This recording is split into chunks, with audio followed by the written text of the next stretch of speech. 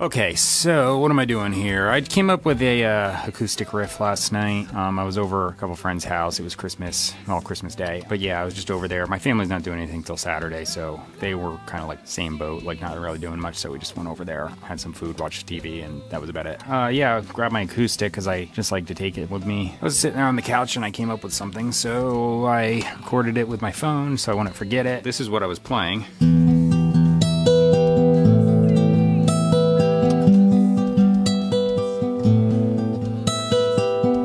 So that's like the riff, and then I kind of go into this little neat little C major 9, and then I go into just like a little build-up thing like this. So that's it, and I was just like thinking about it. I might just keep it acoustic, but when I get to the chorus part, I'll probably add a couple other things in. Out of tune. But yeah, so I think I might like add a couple things in. It just depends on how I'm feeling when I get through this. So today I'm supposed to be going out again with family, but I kind of have like a little like window of time in between, which is why I'm out here. So I just wanted to get at least this down. Good enough. So what I'm gonna just do is probably just play the acoustic guitar, and then I'm most likely, I don't know, maybe I'll get more done, we'll see.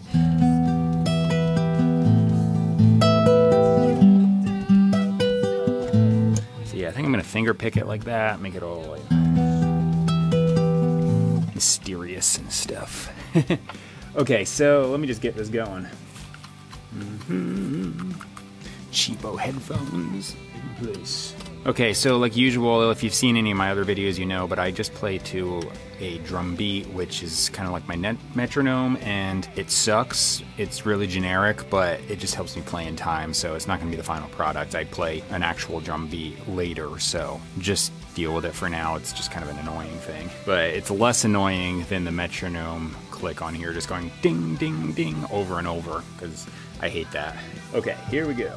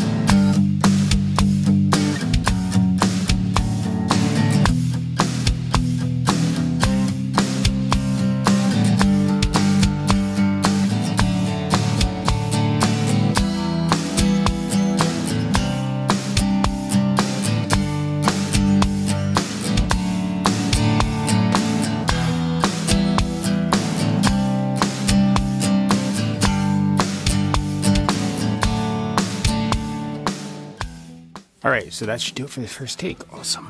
That's going to be a left side, and then I'm going to double it and do a right side.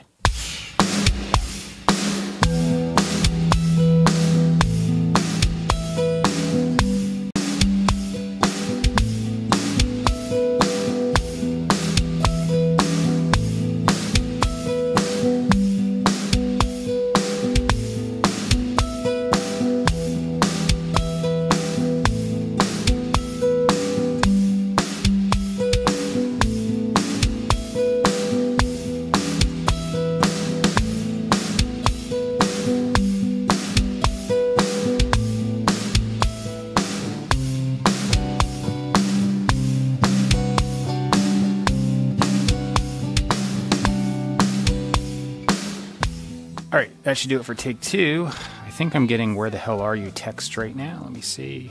Yeah, pretty much. So I at least got these done. So yeah, that's the left and right side for the acoustic guitar. Now I just have to decide if I want to put electric guitar in this or not. Maybe I'll just come back and double up the choruses with more acoustics. I'm not sure. So I'm just gonna like think about that while I'm doing all of the stuff I'm doing, holiday whatnot. See you in a day or 2, or I have no idea. We'll see what happens. Alright guys, what's up? So it's the next day. I came out. Still working on this song. The acoustic part's laid down, so now I just have to do some other stuff because I think I'm gonna add little like things as the song carries on and just kind of like build it up. I'm gonna let like that first little phrase go through like 4 times, and it goes to the little pre-chorus part, I guess you'd call it. That happens, and it goes back to the verse. So right after that, I think I'm gonna start in with some electric guitar, and then I'm gonna go, yeah, I'm just gonna go all the way through again, right once I start there. So I guess I'm just gonna start recording this.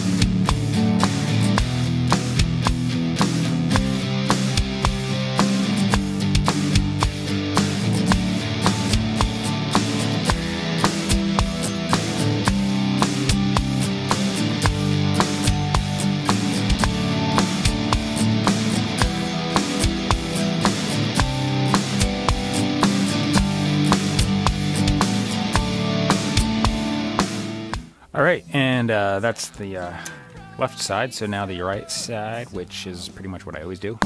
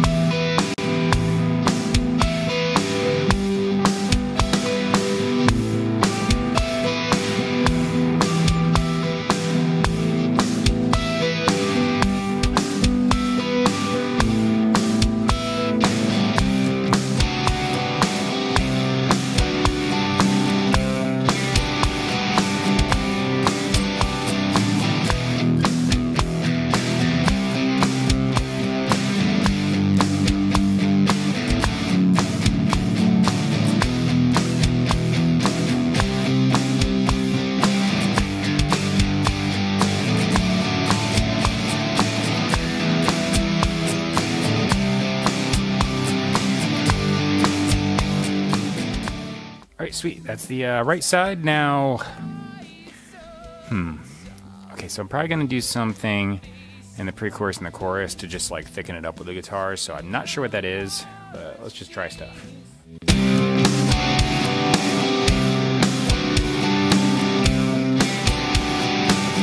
Alright, I think I got something, so I'm just going to do like a little octave thingy.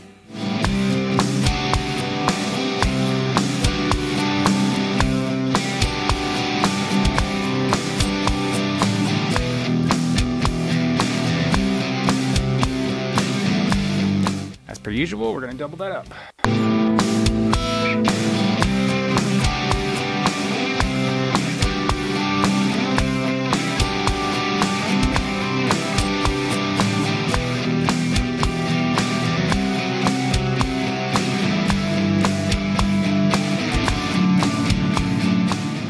Okay, here we go. So, last choruses.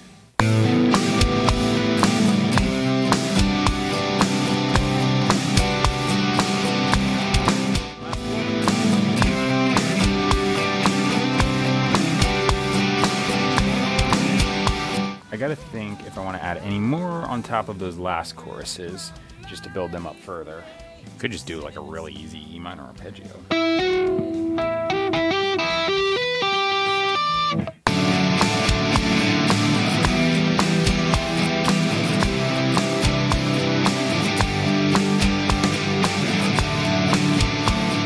All right, that works quite well. So we have, yeah.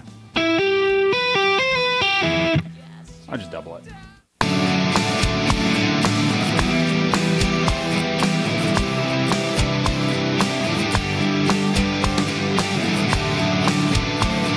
Okay, so that chorus is doubled. Normally I put a solo like right in like the little middle section of the song. I might do like an outro solo. So I'll sing that first chorus and then have the guitar just take over at the end. Fade it out maybe, I'll see.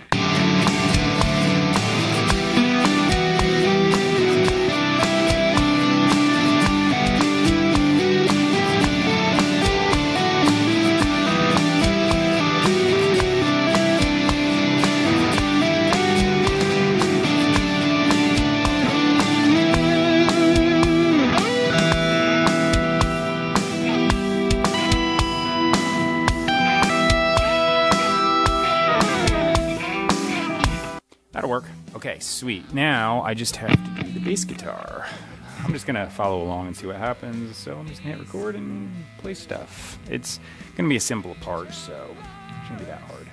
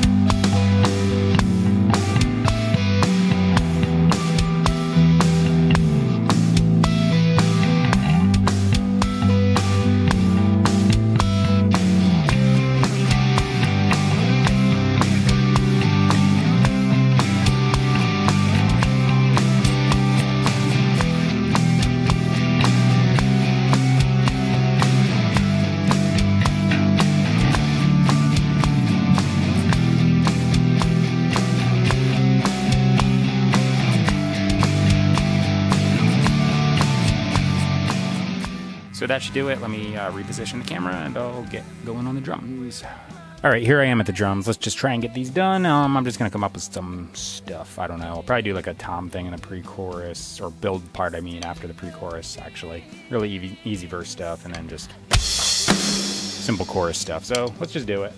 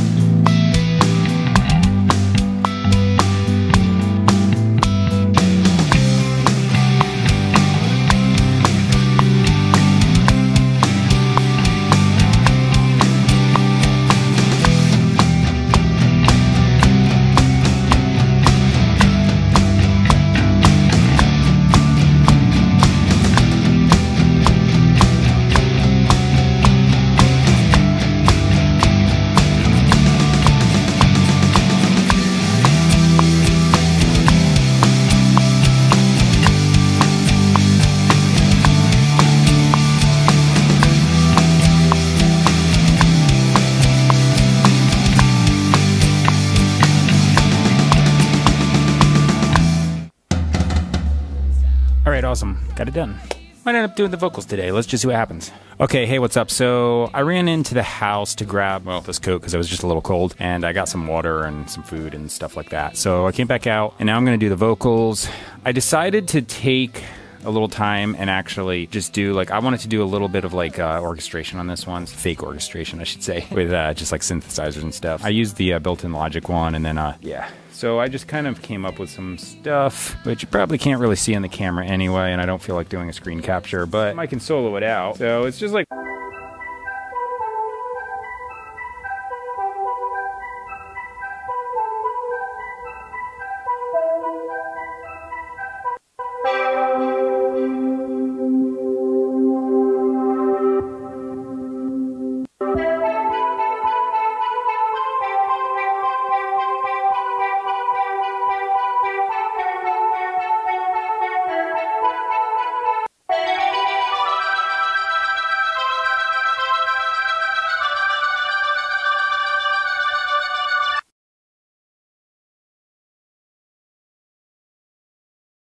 That's about where that guitar solo is going to go in, so that's going to be like huge.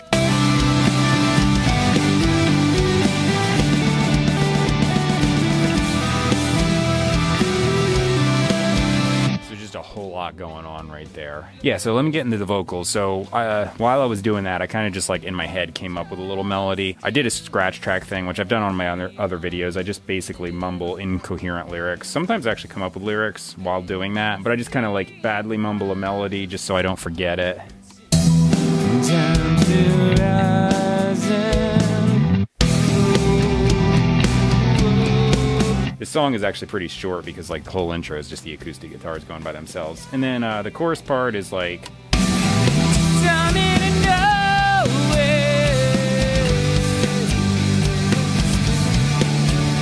So that'll be the chorus, and it's a little weird because like there's no compressor on there, so the loud parts are super loud, the quiet parts are super quiet, and like I said, there's no lyrics, it's just incoherent mumbling and stuff like that. I'm gonna write lyrics now, so yeah, I'll probably speed that up because it's long and boring and stupid, and I'll play the song over it. Yeah, let me write some lyrics.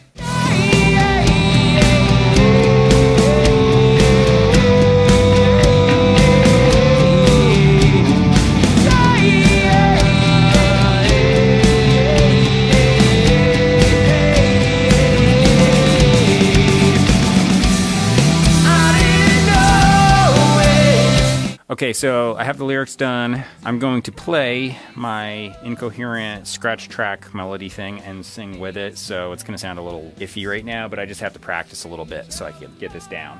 Time to rise and fall.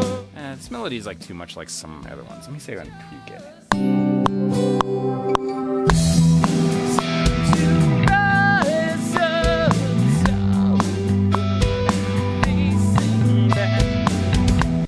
Alright, that's good enough to remember it. I didn't want you to see what I... Yeah, okay. I didn't know it. Explain myself. I didn't know any way to explain myself. Wow. I didn't know. I'm still off on that. I didn't know. I didn't know it. I didn't know it. Yeah. I didn't know any way to. I didn't know. I didn't know it. Time to rise up, all right, that's actually easy. Now I can go to the second verse and just do that. Hit the wrong button, that'll be cool. As long as I don't hit the delete everything button, I'm good. I don't think there is one.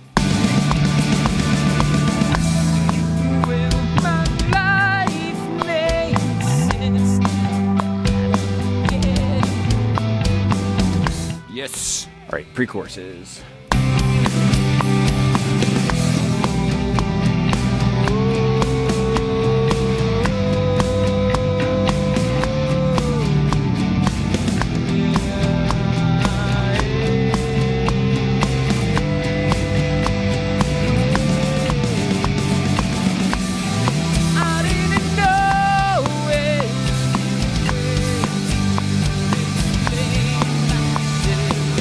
Sweet.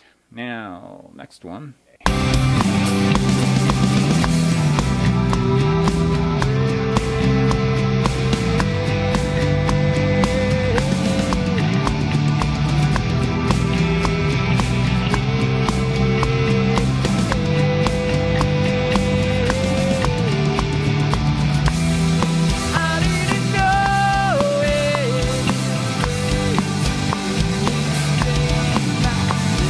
Now I'm going to double the pre-chorus and the chorus.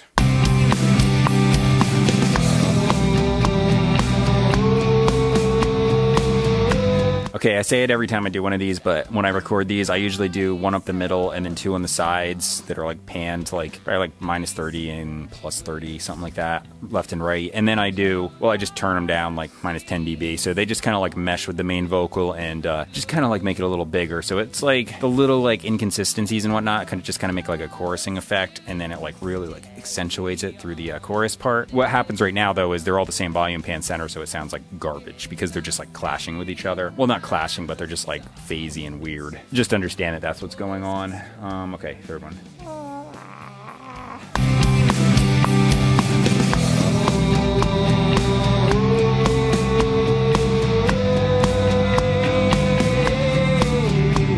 All right, let's do the end one here. So turn that on and here we go.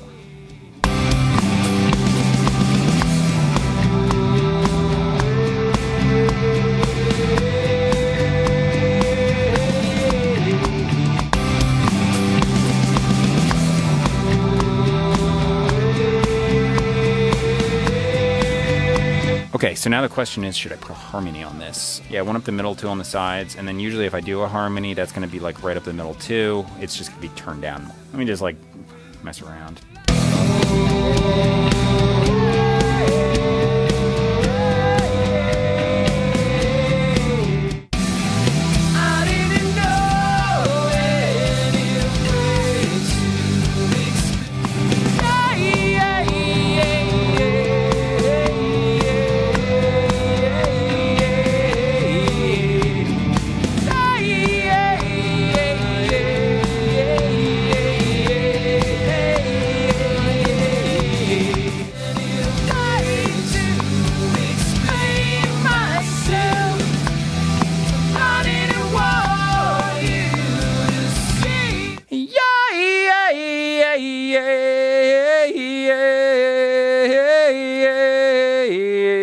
I just lost my page. Crap.